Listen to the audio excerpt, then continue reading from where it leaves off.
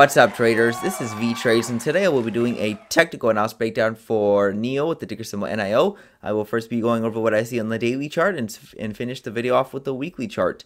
So again, on this channel, I only look at the charts because the charts are my reality. If Nio is trading at 598, that's the reality for this stock. It doesn't matter how undervalued or overvalued it is. This is what matters at the end of the day because the price is what we care about. So let's take a look at the daily chart. You can see that price was able to break this downward trend line. So we are seeing short-term bullish momentum to the upside.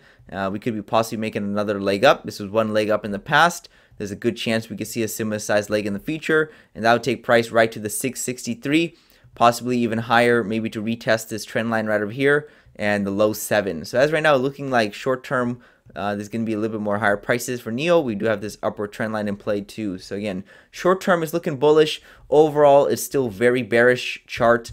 I still think there's more downside left for Nio. And until we get back inside this yellow range and stay within inside of it, then I'll be still looking for more downside. If we can get back inside of it and stay within it, then we can at least see much more higher prices. Until then, this is still bearish territory, and any pullback would lead to further downside in the future.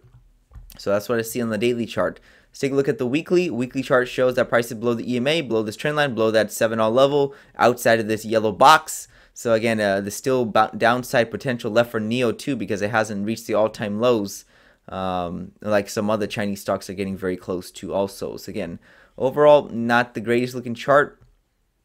And I'll be expecting more downside in the future for Nio.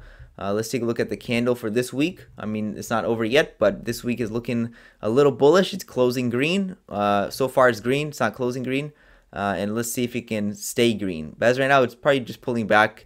It's a little overextended. So again, that's just what we're seeing from the chart. So overall, I wouldn't say this is going to lead to anything spectacular until we see the first step, which is, breaking this trend line and getting back inside this yellow range. This is Vee Trades, and thank you for your time.